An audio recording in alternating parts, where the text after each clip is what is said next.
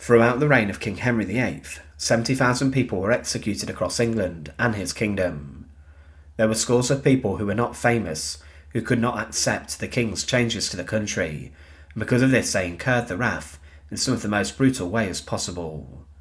Men were hanged, drawn and quartered for suspected involvement in treason, women were taken to the gallows accused of many crimes, and some of the most high-profile people across the nation lost their heads at scaffolds such as Tower Hill. It was a brutal period of time. However, Henry VIII did have a number of forgotten executions of people who were not the most well known, and these are his forgotten victims, who were at times overshadowed by those such as his wives. This is the Forgotten Executions of Henry VIII's Reign, and as always, to support our channel, please make sure to subscribe.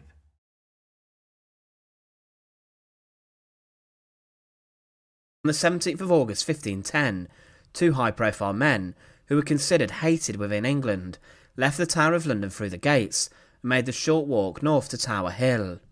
This was the site where public beheadings took place inside of the capital, and Sir Edmund Dudley and Sir Richard Empson walked past the people of London before they arrived and were handed over to the axemen, who would take off their heads.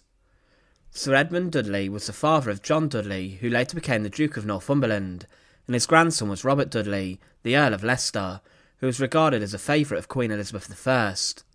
He had served Henry VII as a close adviser and Privy Councillor, and also as the Speaker of the House of Commons and the President of the King's Council. Sir Richard Empson had also served Henry VII as the Speaker of the House, but also as a Chancellor of the Duchy of Lancaster. Both these two had been prominent members of the King's Council, and were linked to the finances of the country. Both of the men were regarded as unpopular people within England, as they became the King's most trusted ministers, and they were the chief orchestrators of the King's financial policies. It was said that they were seen to have been almost universally hated throughout England. They were accused of acting illegally when they extorted large sums of money from wealthy landowners, and of not only obtaining this money for the King, but of enriching themselves in the process. This meant that both of them were involved in increasing the revenue of the King, which was needed at the time, but they did it by imposing harsh and unfair taxes onto the country. This caused for people to suffer, and the pair were also accused of pocketing money for themselves from the good people of England. These two people were so unpopular that for Henry VIII to target them shortly after he came into power was a smart thing. Henry VII died on the 21st of April 1509, and Empson and Dudley were arrested 3 days after. This shows how reviled they were across England, and they were imprisoned within the Tower of London.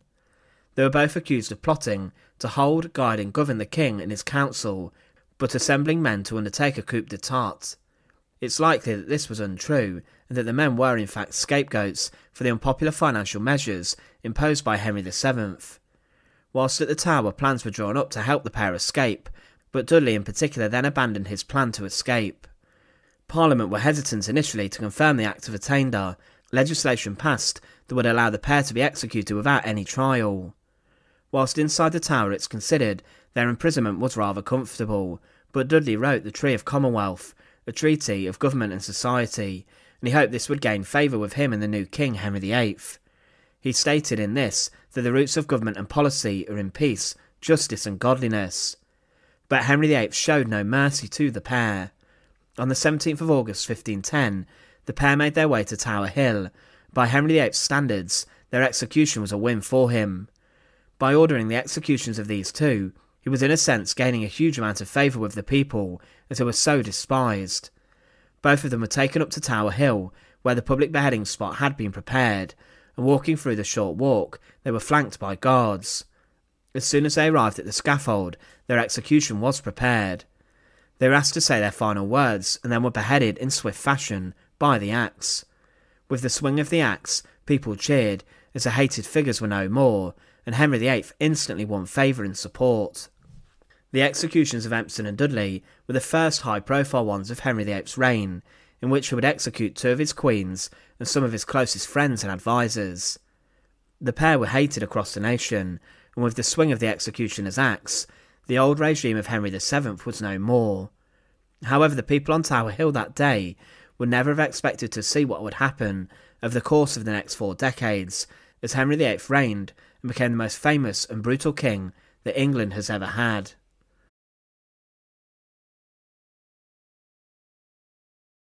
John Fisher was born in 1469 in Yorkshire, and he was the eldest son of a wealthy merchant. But his father died when he was 8, and his mother remarried and had a number of other children. Fisher went on to study at Cambridge University before he was ordained as a priest in 1491, and he had a number of royal supporters. He was backed by Lady Margaret Beaufort, the mother of King Henry VII, and he became her confessor in 1497, and he convinced her to found Christ's College and St John's College at Cambridge University. Fisher was close with Margaret, and after her death he became the Chancellor of Cambridge and also the Bishop of Rochester. He was seen as a perfect and model bishop at the time, and he was very busy with his own diocese. He went to different churches and also visited and cared for people inside of his land of responsibility. He was an active preacher who was very enthusiastic, and he was clearly talented. He was even appointed to preach the funeral oration for King Henry VII and Lady Margaret, but despite Fisher's status within the church, he did come into conflict with one of his former pupils, the new King Henry VIII. Problems arose with regards to the money left by Margaret Beaufort for colleges at Cambridge, and the king was jealous of this, believing he was entitled to this money. Fisher was a brilliant scholar, and he alluded to being the author of the Royal Treaty against Martin Luther and the criticisms of the church he published in 1521. Henry VIII, following this work, was then given the title the Defender of the Faith by the Catholic Church, and Fisher preached sermons in cathedrals across the land against Martin Luther and the Reformation. He was staunchly anti-Protestant and ordered the arrests of reformative priests and preachers.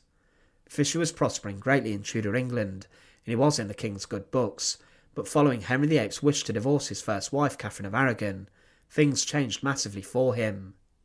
Fisher was involved in the theological proceedings against Catherine of Aragon, and the king was desperate to have the support of leading writers and also Fisher.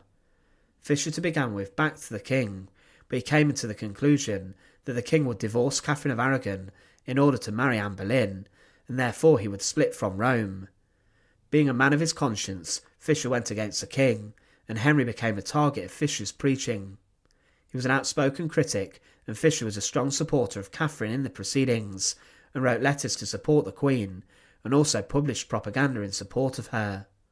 This was incredibly brave, and he believed deeply that the Pope ruled supreme over the Church, and that to reform the Church should be done only by the Pope, and not the monarchy of a country. In 1531, he refused to accept Henry VIII's title as the supreme head of the Church of England, and refused to acknowledge the active supremacy later on. He also refused to acknowledge Anne Boleyn as the rightful Queen of England, and he later refused to acknowledge the heirs of Anne and Henry as the rightful ones to the throne, but because of this, he was imprisoned inside the Tower of London. He was held and imprisoned on the 26th of April 1534, and at this time he was an elderly man in his mid-60s, and he was rather ill. There were attempts to get him to submit and take an oath, but these did not work. Fisher was accused of treason, and things got tougher for him inside the tower, as he was held inside the cold and dark cells within the tower, and he was underfed to get him to give in. He was held inside the Tower of London for over a year, and he was allowed food and drink sent in from friends, and was even allowed a servant, but he was not allowed a personal priest. Fisher was in correspondence with Cromwell about his imprisonment and how harsh things were, but he was caught like a rabbit in the headlights. Richard Rich, a member of court, tried to catch Fisher out, and he asked Fisher for his real opinion, and Fisher admitted that the king was not the supreme head of the Church of England. The Pope was in the process at the time of trying to make Fisher a cardinal, as he believed it would save his life, and Henry was outraged at this. He said that if the cardinal's hat arrived, he would make sure that John Fisher had no head left to wear it. On the 17th of June 1535, Bishop John Fisher was tried in front of a jury made up of Thomas Cromwell, Thomas Boleyn and 10 others. Richard Rich testified, and this was deemed enough to sentence Fisher to death for treason, and he was sentenced to be hanged, drawn and quartered. But the king then commuted this sentence to beheading in a small act of mercy. Following his condemnation, he said, "I think indeed, and have always thought, and do now lastly affirm that his grace cannot justly claim any such supremacy over the Church of God. I pray God his grace may remember himself in good time, and hearken to good counsel, for the preservation of himself and his realm. Fisher was then transported back to the Tower of London to await his death sentence. But inside of London there was a great outcry of support for John Fisher. People began to draw comparisons between him and John the Baptist. John the Baptist was executed by King Herod for challenging the validity of Herod's marriage. Henry VIII even considered that this could have been a real thing, and he commuted Fisher's beheading to be done before the 23rd of June, which was John the Baptist's feast day. He feared a riot inside the capital on the day of Fisher's execution. On the 22nd of June 1535, Fisher was led from the Tower of London to Tower Hill, which was a short walk away. This was a site where many people were beheaded during the reign of King Henry VIII, and on the short journey and short walk he prayed the entire time, and when he came to the stairs of the scaffold he was offered a hand up, but he refused. Fisher then went up the stairs, but as he climbed the sun shone in his face. It was roughly 10 o'clock, and the executioner was ready to perform his bloody job. It was said of that day, the executioner kneeled down to him, as the fashion was, and asked him forgiveness. I forgive thee, said he, with all my heart, and I trust thou shalt see me overcome this storm lustily. Then his gown and tippet were taken from him, and he stood in his doublet and hose in front of the people, whereof here was no such number assembled to see the execution. Fisher was then stripped for his execution, and was incredibly emaciated, which shocked the crowd, and it showed how horrible conditions were that he was kept inside of the tower. He stood on the scaffold and said to the crowd, Christian people, I am come hither to die, for the faith of Christ's holy Catholic Church, and I thank God, hitherto my stomach hath served me well. I beseech Almighty God, of his infinite goodness, to save the king and this realm, and that it may please him to hold his holy hand over it, and send the king a good counsel. It was noted that he seemed positive and spoke with courage, and he was relieved that his imprisonment would not continue. Following this he fell to his knees and prayed once more, and then the executioner came to Fisher and placed a handkerchief around his eyes.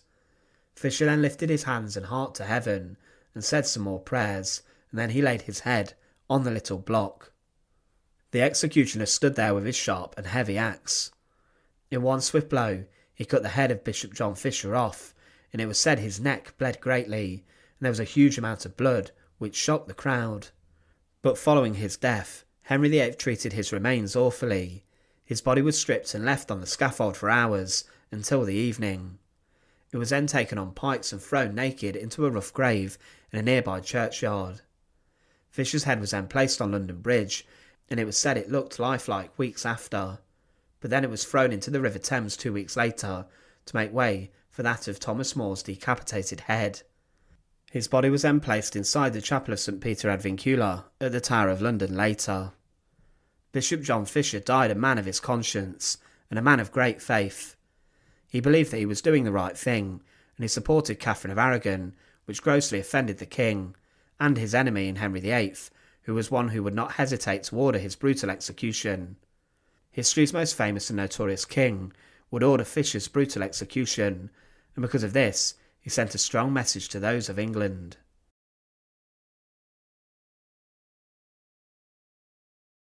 During his reign, 70,000 people would be executed in England, a huge number which equated to around 3% of the total population. Anyone who dared to cross Henry VIII usually ended up imprisoned, then executed in a number of different ways, accused of treason. The most influential of Henry VIII's wives, who changed the face of English history forever, was Anne Boleyn, his second wife.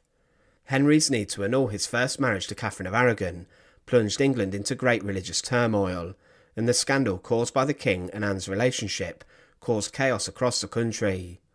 But Anne herself met a very bloody downfall, and was wrapped in a web of treason, deceit and adultery, accused of sleeping with a number of other men, including her own brother. The story of Anne's execution is well told, but what about those men who were executed for their involvement with Henry VIII's queen? Join us today as we look at the Boleyn scandal executions, and remember to support our channel, please make sure to subscribe. Henry VIII and Anne Boleyn were married in very controversial fashion. The Pope would not grant the King the divorce from Catherine of Aragon that Henry greatly wished for, and Anne would refuse to take the King's bed before the King's great matter was resolved. Henry consulted with scholars, and he took their advice, which was that no one was above the King with regards to matters involving his own country. With this, Henry disregarded the Pope and decided that he would split from Rome and declare himself the supreme head of the Church of England, and then he issued legislation around this. This caused chaos with Europe, and Henry feared a great Catholic invasion of his country from Spain and the Holy Roman Empire. But Henry's quest for a second wife was wrapped in the belief that he thought that Anne Boleyn could provide him with a male heir, and she captivated him with seduction and her personality. Anne was made queen, and then she gave birth to a daughter, Elizabeth, but Anne's downfall was caused by the fact she could not provide the male heir that Henry greatly wanted. Anne continued to miscarry and frustrate the king, and she knew by 1535 that she was in great danger if she could not provide Henry with the son he wished for. Anne Boleyn in her final pregnancy was greatly stressed, as Henry VIII had a terrible accident on the tilt yard, following a joust that led to him being knocked out for hours. Some believe this incident changed the king's life forever, and he even could have had a severe brain injury because of this. Anne's final pregnancy ended in tragedy, as she miscarried a child that many believed was a son. Henry's attention and desires shifted to Jane Seymour, who would go on to give birth to Henry's successor, Edward VI. It was Thomas Cromwell who became the man tasked with finding the king a way out of his marriage with Anne Boleyn, and Cromwell engineered a web of lies against her that resulted in Anne being accused of adultery, incest and treason. These were all false charges, and the evidence for these was manufactured by Cromwell, and Anne Boleyn was arrested. She was imprisoned at the Tower of London, and then placed on trial, but there were 5 men who were accused of having intimate relations with Henry VIII's queen. One of the most shocking allegations made against Anne Boleyn was incest, and one of the 5 men accused of sleeping with her was George Boleyn, her brother. George himself was a courtier and played a prominent role in Tudor politics in the early 1530s. He was introduced to Henry VIII's court at the age of 10, and he impressed the king and became a page boy to him. As he grew older, he became Henry VIII's esquire to the body, which meant George Boleyn was responsible for dressing the king, and he then became the master of the hounds in 1528 and planned the royal hunting parties. He was friends with a number of other prominent courtiers and was well linked at court.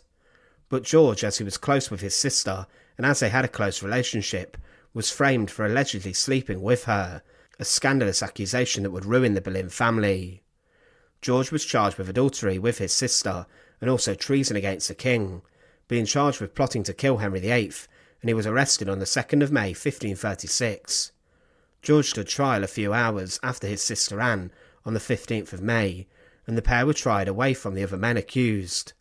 Anne was found guilty, and because of this, George's sentence was also obviously going to be guilty. The charge against him did not fail, and despite there being no evidence of a relationship between he and his sister, the Queen, the judges at his trial believed this to have occurred, and George was sentenced to death. At court, most people believed George's innocence, but he was found guilty and was killed. It was initially said that he would be hanged, drawn and quartered, but because of his service to the king, this was changed to a more straightforward beheading. He went to the executioner's block on Tower Hill on the 17th of May 1536, along with 4 other men, who themselves were sentenced to death for their involvement with the Queen. On the scaffold, George made a long speech, showing his skills as a public speaker, and the crowd silently listened to his every word, where he talked about religion and a need for change. He did not admit any guilt, but asked God for forgiveness before he gave his neck over to the executioner. George was executed 2 days before Anne was. Henry Norris was another of those men who stood opposite George Boleyn on Tower Hill. He was the groom of the stool in Henry VIII's privy chamber, a close servant of the king, and one who would be in charge of tending to the king's bowel movements. He was a very good friend of Henry VIII, and was given a number of different jobs. Norris was one of Henry's closest friends, and was given a number of castles for his loyalty, but he was also close with Anne Boleyn, and because of this he was targeted by Cromwell, with the downfall of Anne. He was found guilty of treason and adultery, and was sentenced to be hanged, drawn and quartered, but like George's sentence, This was later commuted to beheading. Norris refused to talk about any guilt on the scaffold, as he did not want to risk further punishment for himself or his family, and he was very quiet when he faced the executioner's axe. Later, Queen Elizabeth I would talk of Norris's loyalty, and said that he died protecting her mother's innocence in the scandal. Mark Smeaton, inside of Henry VIII's court, was a budding musician, and he was just a young man of around 23 when he was executed. He was a skilled musician and singer, and was known to have been very dashing and handsome at court. He played the lute, viola and other instruments, and was also a talented dancer who would dance with women at court. He was of lowly birth, and was never in the close circles of the Boleyns, but was told off once by Anne for the way he spoke to her. Whilst in her chamber, Mark Smeaton played music for Anne, and she talked to him about her sadness, and with this small and seemingly insignificant conversation, it was used as ammunition by Cromwell to accuse Anne. Smeaton was accused like the others of adultery and was tortured with a knotted cord being pulled around his eyes. He was then sent to the Tower of London, and the fact he spent large amounts of money before his arrest attracted further suspicion. This was used by Cromwell as Anne Boleyn rewarding him for his services, and he claimed that this was paid for sexual favours. Smeaton, whilst held inside of the tower, was tortured using the rack, and he then confessed to being the Queen's lover. The evidence behind this was false, and Smeaton gave his guards the names of the 4 men who also slept with the Queen, and these were the other 4 men executed. He was led to his execution with great controversy, as the crowd were disgusted that the Queen could have slept with a man of such low status. He said on the scaffold, "Masters, I pray you all pray for me, for I have deserved the death." He was beheaded and was not drawn or quartered, the sentence of treason for a commoner. Interestingly, Bloody Mary I, the eldest child of Henry VIII, believed Elizabeth I, her half-sister, was a daughter of Mark Smeaton, and she helped to perpetuate rumours further about this. William Brereton was another groom of the Privy Chamber, and he was also married to the daughter of the first Earl of Worcester. The king liked him, and he was given royal land in Cheshire in the Welsh Marches, which brought him a large income each year, making him very wealthy. In May 1536, Brereton was accused of sleeping with Anne Boleyn, and Anne allegedly solicited him on the 16th of November 1533, and it was said 11 days later further relationships occurred. It was considered that Brereton's work in the Welsh Marches saw him linked to the conspiracy to eliminate his power, and he was found guilty and was beheaded.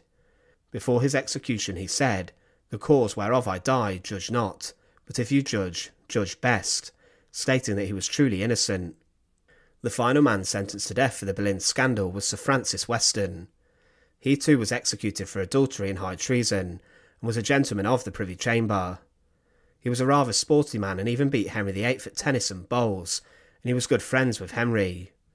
Thomas Cromwell investigated Anne Boleyn's ladies-in-waiting to find out dirt about her, and Anne had told off Francis Weston for flirting with Madge Shelton, who was betrothed to another man at court, Henry Norris, who he himself was also executed.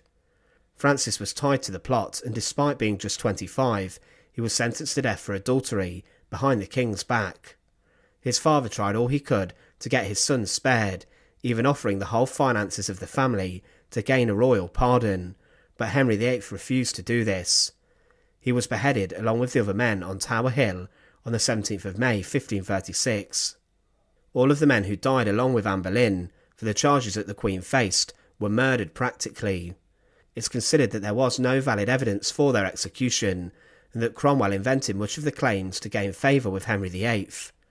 Cromwell was the architect of Anne Boleyn's downfall, and with this came the execution of 5 innocent members of the King's court, some of whom were very close to Henry VIII. All of the charges were false, and the men paid the ultimate price, being murdered by an axeman who would perform the wishes of Cromwell. Anne too was beheaded, but she was given the decency of a private execution within the walls of the Tower of London on Tower Green, where Cromwell himself would witness her beheading. In one swift blow, a French swordsman struck off her head, but there was not just one victim of Anne's execution. There were many, including the men sentenced to death with her, and also her daughter was a victim, the woman who later became the greatest Tudor monarch of them all, Elizabeth I.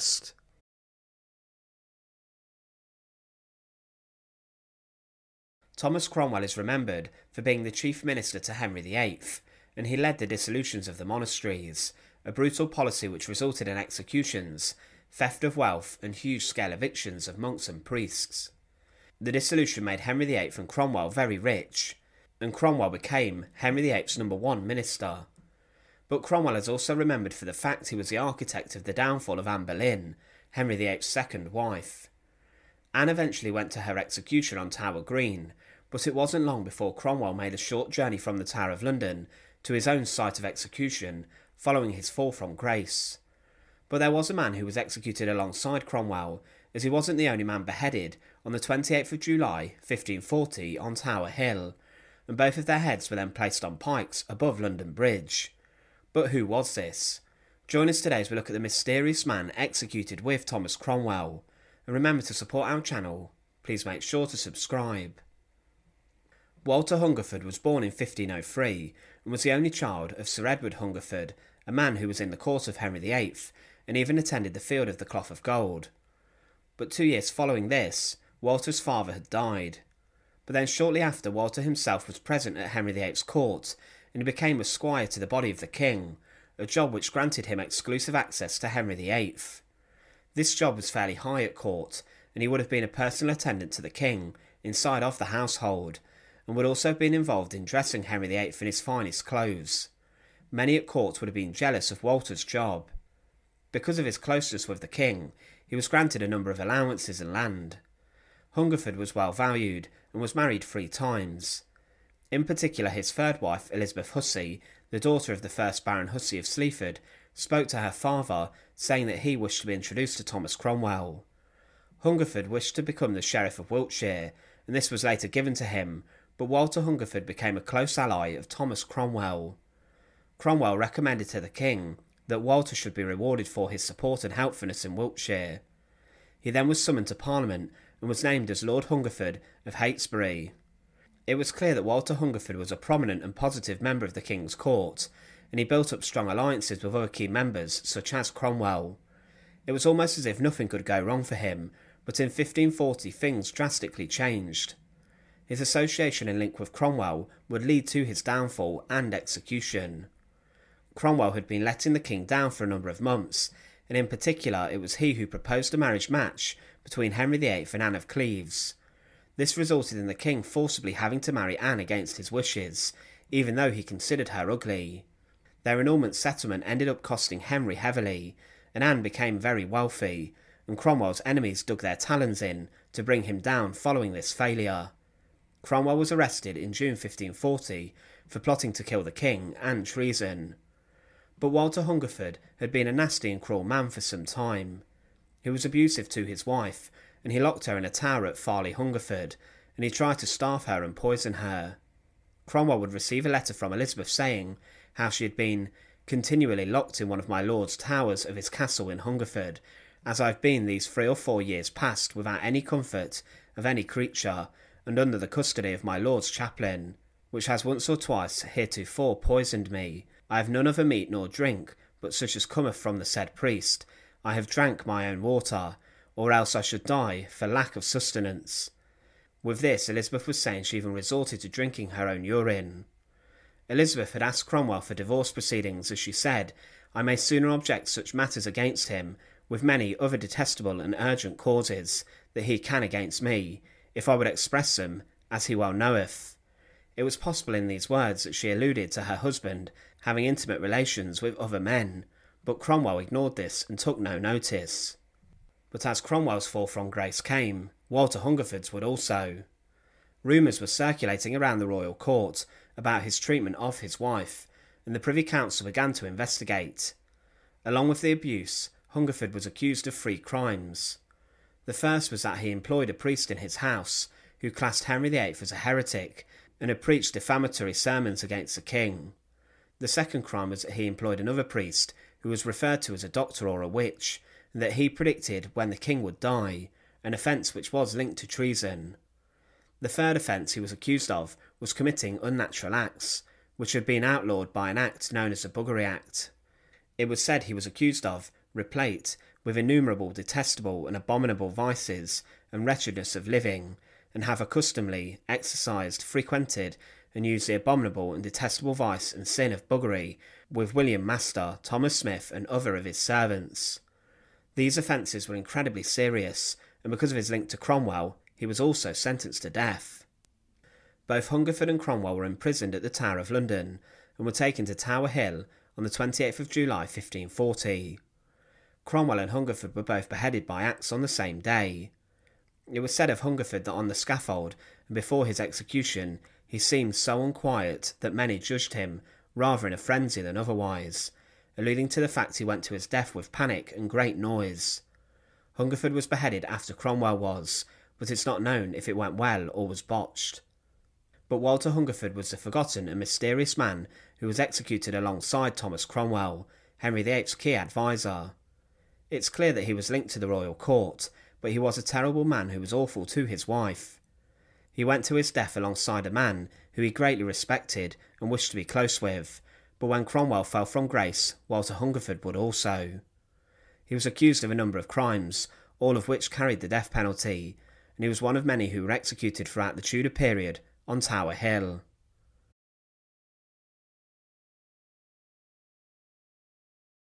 Margaret Pole was the daughter of George Plantagenet, the Duke of Clarence, who was a bit of a traitor during the Wars of the Roses.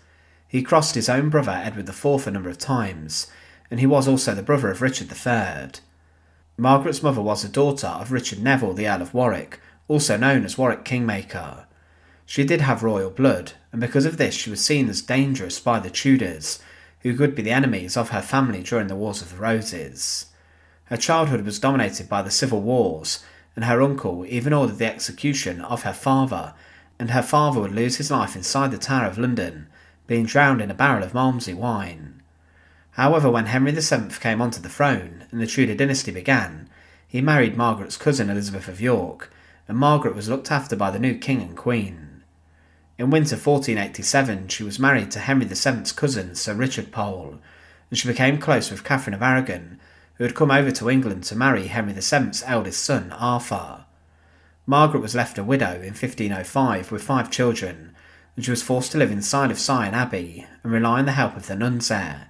However, when Henry VIII came onto the throne, she came back to court. Henry VIII married Catherine of Aragon himself, the wife of his deceased brother Arthur, and Margaret was a lady-in-waiting to Catherine, and Parliament also awarded her a significant amount of her brother's lands, and she became known as the Countess of Salisbury. Margaret was a strong woman who managed her lands well, and her sons also did very well, and they became significant members of the court and the royal household.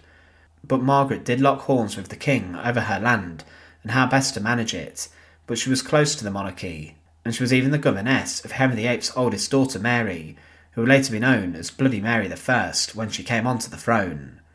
She stayed loyal to Mary and Catherine when the king tried to get rid of them in favour of Anne Boleyn, but Margaret's son was a real powerhouse against Henry VIII, who would dissent against the English king a lot. Reginald Pole was considered for being a cardinal, but he became a huge enemy of the English king. He spoke with a number of possible enemies to try and invoke an invasion of England.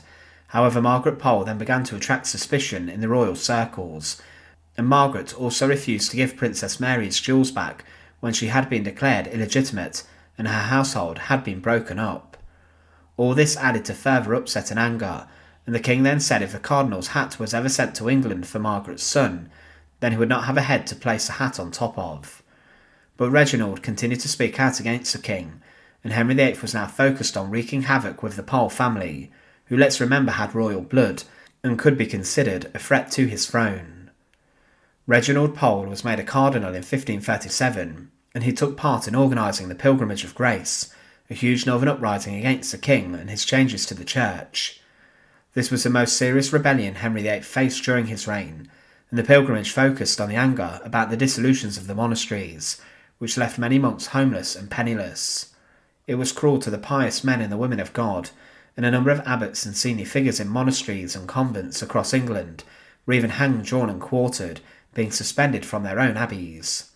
But Margaret Pole and Geoffrey Pole, another of Margaret's sons, were implicated in the organisation of the rebellion, and Geoffrey was arrested in 1538. But then at the age of 65, Margaret Pole herself was arrested and was sent to the Tower of London. She was accused of the incredibly serious charge of treason, and she lost all of her titles and lands, and an investigation turned out false evidence against her. Cromwell claimed he found a tunic in her home, allegedly showing the 5 wounds of Christ, and Pole was linked to the underground Catholic worship and was accused of being a Catholic rebel.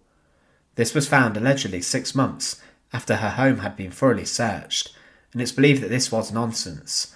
However, it was a way that Cromwell and Henry VIII could sentence Margaret Pole, who was by the standards of the day a very elderly woman, to death. Margaret Pole was left inside of the Tower of London after being accused for 2.5 years, and every day she would wake up and wonder if this day would be her last. She knew the brutality of her king, and she knew what would happen to her. Inside of the tower she was allowed a number of servants and grants of clothing. However, from the prison cell she wrote, "For traitors on the block should die, I'm no traitor, no not I. My faithfulness stands fast and so, towards a block I shall not go, nor make one step, as you shall see. Christ in thy mercy, save thou me." She was a desperate woman, and she was suffering from her prolonged imprisonment inside of the dark and damp tower. On the morning of the 27th of May 1541, Margaret Pole was told that within the next hour she would be executed, and she was informed that the executioner was readying himself to end her life. She claimed that she had not committed any crimes, and therefore she was guilty of nothing, but the king had ordered her execution. It was a killing which was hastily arranged, and there was no scaffold and limited preparation time for the execution. There was simply just a wooden block placed on the cobbled pavements of the Tower of London, waiting for Margaret Pole, along with an executioner who was armed with his axe. As she was a woman of royal blood, she was given a private execution within the walls of the Tower of London, and was not given the public spectacle which would have occurred on Tower Hill. There are differing accounts of her execution. At the age of 67, she went to her death not knowing what she was accused of and guilty of. The main executioner of London was sent north to deal with the rebels in the wake of the Pilgrimage of Grace, and because of this, the man brought in to perform Margaret Pole's execution was very inexperienced. A report states how a wretched and blundering youth literally hacked her head and shoulders to pieces in the most pitiful manner. This account also states how it took around 10 brutal swings of the axe to perform her execution and take her head from her body. Another account states how after the first blow from the axe, Margaret jumped up and managed to escape from the block, and she then began to attempt to flee the executioner and was chased by him around the courtyard where the execution then took place. This then says that 11 swings of the axe were needed to behead her. But the similarity in these accounts are that Margaret Pole died an incredibly brutal death, and let's remember that she was an elderly woman when this happened. Margaret Pole, the Countess of Salisbury, was one of the forgotten victims of the Tower of London during the reign of King Henry VIII, and her execution was one which made the Tower a formidable and incredibly feared place of suffering. She was imprisoned for a number of years, but her execution ordeal was horrific and shocking. The first blow of the axe that struck her shoulders would have been excruciating, but if Margaret Pole did spring herself from the block following this, it's crazy to believe that this could have happened. But today she is considered a saint.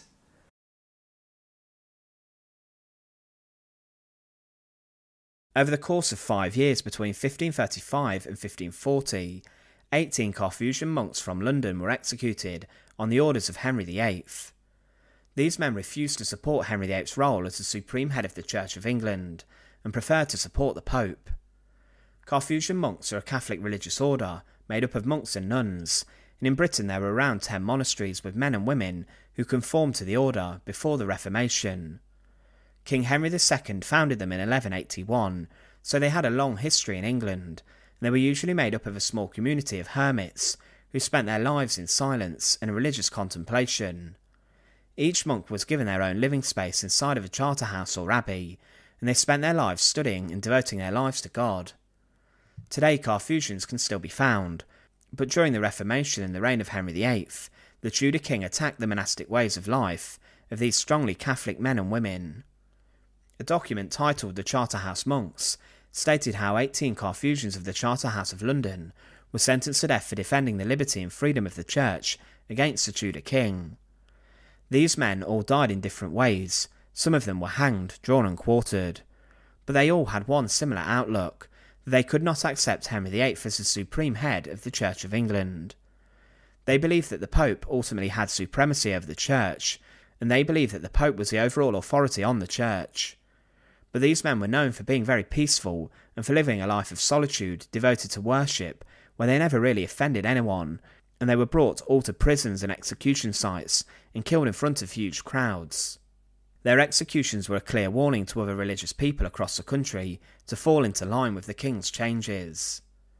On the 4th of May 1535, John Houghton was the prior of the London Charterhouse, Augustine Webster the prior of the Axholme Charterhouse, and Robert Lawrence the prior of the Beauvale Charterhouse were all brought to Tyburn to a place of execution.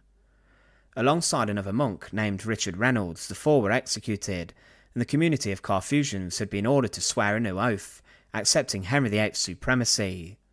These members could not accept this, and they asked Cromwell to be exempt from the religious changes, and Cromwell responded by throwing them into prison, and he then put them on trial, where they were all found guilty of treason and were sentenced to death. They were all killed, being hanged, drawn and quartered, the most brutal form of execution. The three priors were taken from their prison cells to the Tyburn Tree, where they were dragged behind horses on hurdles in front of the large crowds, whilst they were still dressed in their monks' robes. Sir Thomas More saw them from his cell at the Tower of London, and was distressed by what he saw. When they got to Tyburn, John Houghton was the first to be killed, and he was hanged, and then just before death he was cut down, and he was then beheaded and quartered, with his entrails also being cut out and burned. Following this, the remains of the executed were then sent to 4 parts of London to show Henry VIII's power. The next month, on the 19th of June 1535, a number of other members of the London Charterhouse had the same problem. Sebastian Newdigate, Humphrey Middlemore, and William Exmew were all taken to Tyburn, where they were also hanged, drawn and quartered. Newdigate was considered on good terms with Henry VIII, and he previously served as a member of the King's Privy Council, but he did sign the oath of succession initially. But he could not accept Henry's changes with becoming the supreme head of the Church, and was arrested and held at Marshalsea Prison, and was tortured. He was held in chains for 2 weeks, secured to a pillar, in an attempt to force him to change his mind, but he did refuse. The king even visited him at the Tower of London to try to convince him to change his mind, but in front of Henry VIII he refused to do this, and was then sentenced to death. The 3 were killed on the 19th of June 1535, and were executed in the same manner, being hanged, drawn and quartered. But 2 years later, in May 1537, Henry VIII went after more members of the Carthusian monks. John Rochester and James Walworth, who were based at the London Charterhouse, were taken to York, where they were hanged in chains from the battlements of the castle there. The pair had been against the king's changes, and were taken to the city accused of treason. It's believed their executions were done to send a clear message to the people of the north to fall into line, and the executions were in response to the Pilgrimage of Grace, the protest against the dissolutions of the monasteries. After a while, the bodies of the 2 monks fell from the battlements, as they were rotting. But in the same year, Henry sought to destroy the order further, and more executions of Carthusians occurred in 1537. In June of that year, William Greenwood, the lay brother of the London Charterhouse, was starved to death inside of Newgate Prison in an attempt to get him to accept the king. A deacon and monk named John Davy was also starved to death at Newgate, and also Robert Salt suffered the same fate. Further deaths occurred from starvation, and on the 10th of June, Thomas Green and Walter Pearson died at Newgate. Thomas Scriven and Thomas Reginge both died of starvation at the prison, and the following month so did Richard Beer. Thomas Johnson, a monk who refused to sign the oath, had also been held at Newgate for months, and he was also killed from starvation. More victims of being starved to death at Newgate Prison continued, but there was another member of the London Charterhouse who was executed on the orders of the king. William Horne was taken to Tyburn, and he was hanged, drawn and quartered in the same brutal manner that the earlier monks were. He was kept alive longer than the other monks, but was then executed. But with this, Henry VIII had sent a clear message to any religious dissenter and opposition in the land. He was forcing people to conform to his religious changes, and to accept him as the head of the church in England, and with this it's believed that people around the country would hear the executions and then support him. Executions were carried out and they had a strong deterrent effect, but he completely destroyed the London Charterhouse and the Carthusian monks. The monks became martyrs, and following their deaths the monastery was dissolved and the London Charterhouse was sold and used as a luxury mansion. Before Henry's reign, the Carthusians were seen as incredibly pious, respected and devoted, but they were brutally killed by the Tudor monarch, and the king believed they needed to be brought under control and silenced. The story of the Carthusian monks was a brutal one, and it shows how people could not have an opinion that was different from the king's during the Tudor period. The Carthusian monks were all destroyed by Henry VIII.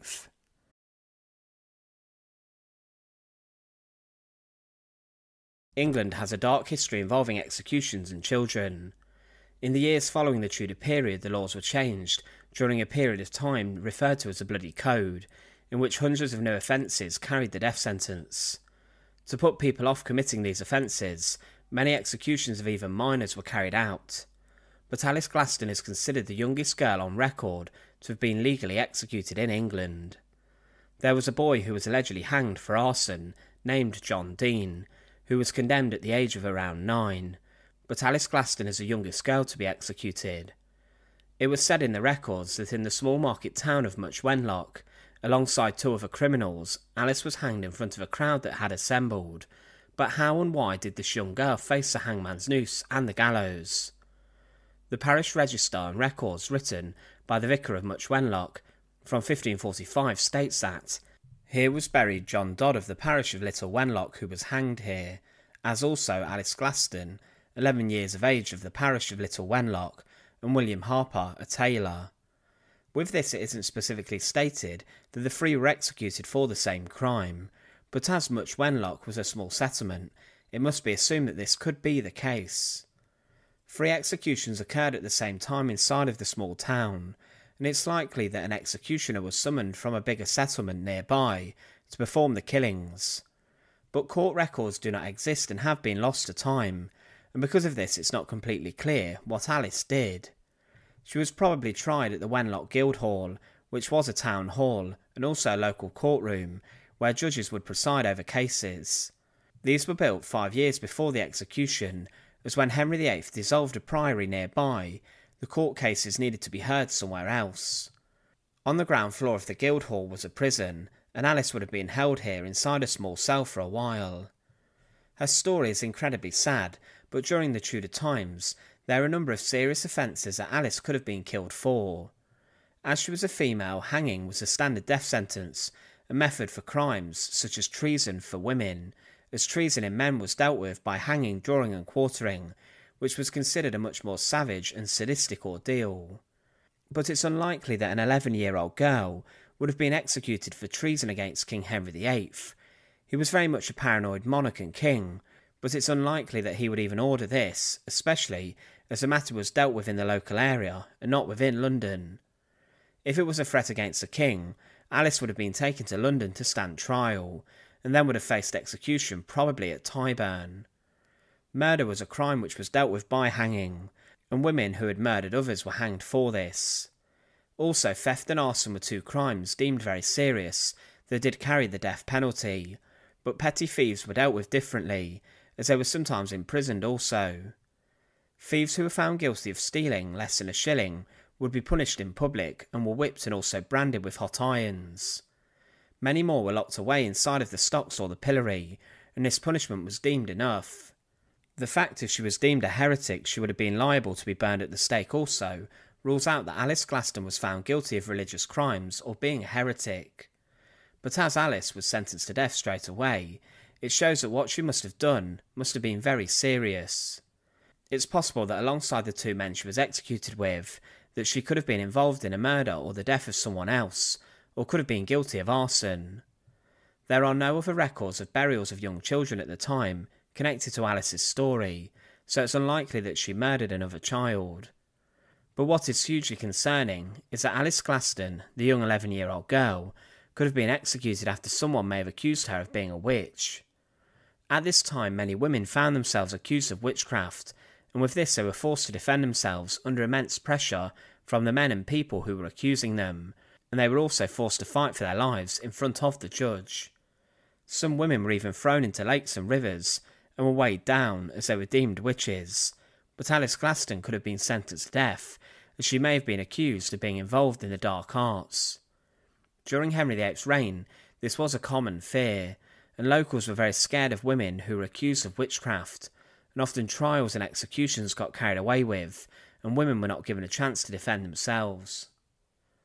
But what is shocking is that a crowd would have gathered to see the execution of the young 11-year-old Alice Glaston, which shows you how brutal Tudor society really was. Tudor England was a terrifying and scary place, which believed it was right to sentence a young child to death. It's a time where Henry VIII executed around 70,000 people during his reign, but of these, Alice Glaston's death has to be considered as one of the most shocking of the Tudor period, and almost as shocking as Anne Boleyn's death. She is a forgotten victim of the time period, but at the time the age of criminal responsibility was just 7, meaning that someone aged 7 could be held accountable for their actions and any crimes that they may have committed. But inside of Much Wenlock, on that dark day, Alice Glaston, the 11-year-old girl, became the child victim of King Henry VIII and King Henry VIII's laws. Thanks for watching. To support our channel, please make sure to subscribe, and once again, thank you so much for watching.